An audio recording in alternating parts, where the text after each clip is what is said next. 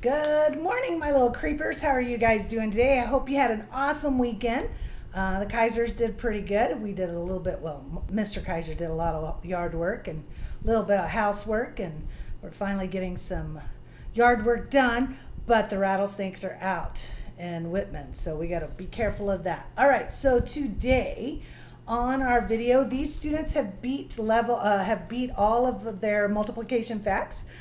Keita, Cece, Xander, Keegan, Parker, Nathan, Caden, Joshua S., Rylan, and Michael. If I've forgotten anyone, please let me know. Our announcements for today are keep your email open as always. 9 o'clock we have community circle, so please join us. It's a fun time, especially as we get close to the end of the year. I would like to do a few things through community circle for us of the end of year activities that we normally do. I will be on video all day long. I don't think I have any meetings today, which will be Monday. So then our assignments today are reading. On reading, we're going to continue with Mount Everest. There's a video about Eric. I can't even pronounce his last name, so I just call him Eric W. He is a blind man that actually climbed Mount Everest. Pretty cool story. You're going to watch the video. There is the story, Becoming Anything He Wants to Be, which is about him. That's our story from our book at school.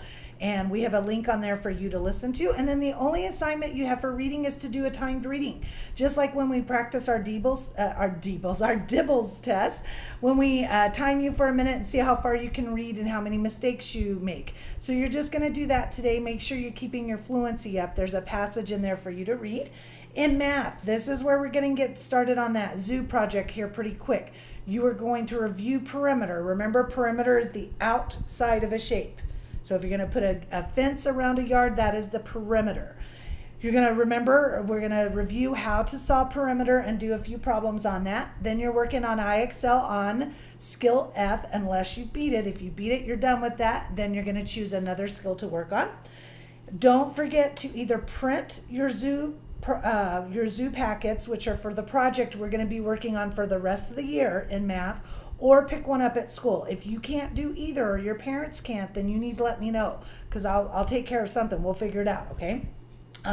Writing, you're doing another current event. Remember, it's a full paragraph. You're telling me a summary of what you read or about what you heard. You can watch a video. Scholastic is a great place to find current events that are happening in America right now. And then you're going to write your paragraph. Make sure you tell me what the name of the article or video is and where you found that. And then in social studies, we get to start a cool part of history that I love. We're going to do World War I. You're going to watch a brain pop on World War I, and then you're going to answer some questions or read an article about Arizona. I believe it's about Arizona during World War I, kind of our contributions and what we did as a state during World War I. And then there's no science this week, so you don't have to worry about this. And I'll tell you ahead of time, there's no writing on Friday and there's no social studies on Friday. So if one of the assignments takes you too long, then just remember Friday you're going to have less work. You can catch up on Friday if you need to. Remember, I'm still putting in grades and emailing you as I get those.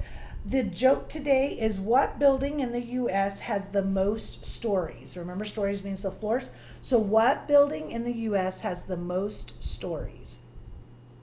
You ready? The library, because it has all the stories. Duh. All right, creepers, I hope you have an awesome day. Can't wait to see you at 9 o'clock, and I hope you love this zoo project. We tried really hard to make it easy so we could do it online. You guys have a good day, and I'll talk to you later. Bye-bye.